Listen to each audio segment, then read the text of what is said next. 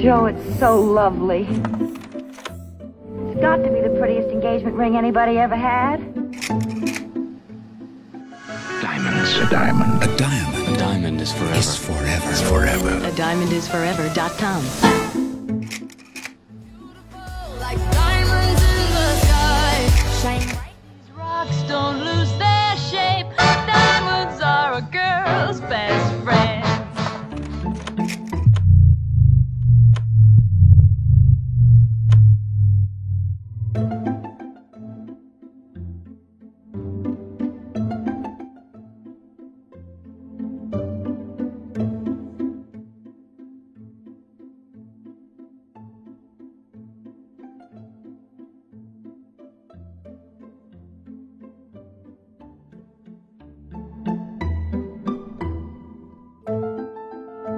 We can make diamonds, yes. Lab-grown diamonds are the same as earth-mined diamonds.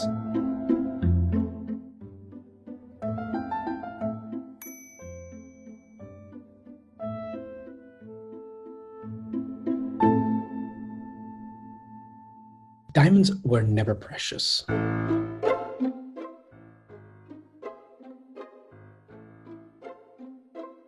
When you're born in this business, you're going to be in this business. This is exactly what my grandfather told me when I was in my 20s.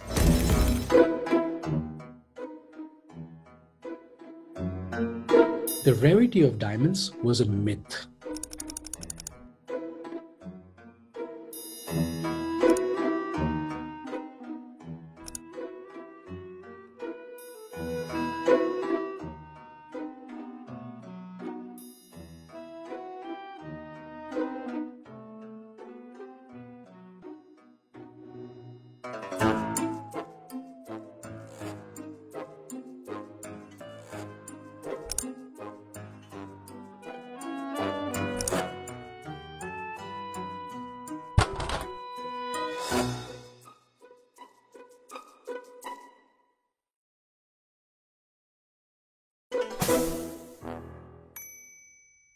As far as man-made diamond production, that technology has actually existed since probably the 1950s or 1960s.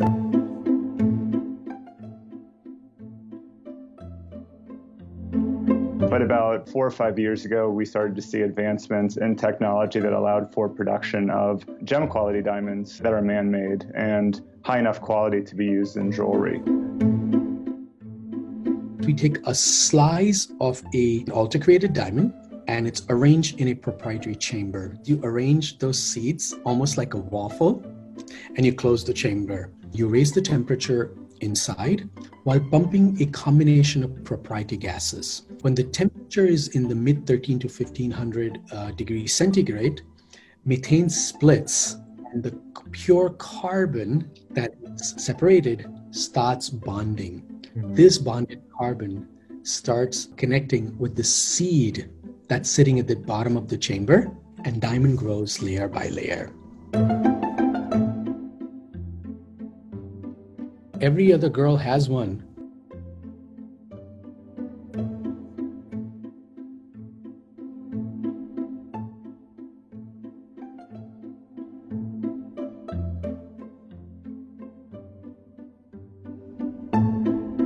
You can only cut a diamond with a diamond.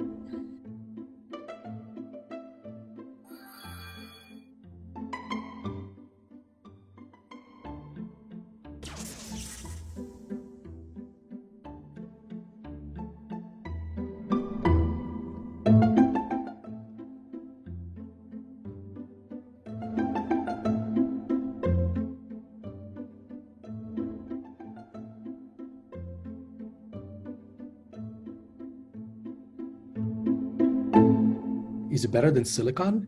Any day of the week. Well, was it affordable 10 years or 20 years ago? No.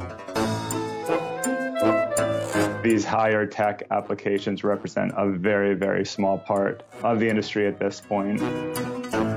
We still could be decades away, but I think we're going to see diamond used in a lot more of the products that we use on an everyday basis. And let's not forget, we're no longer needing to mine.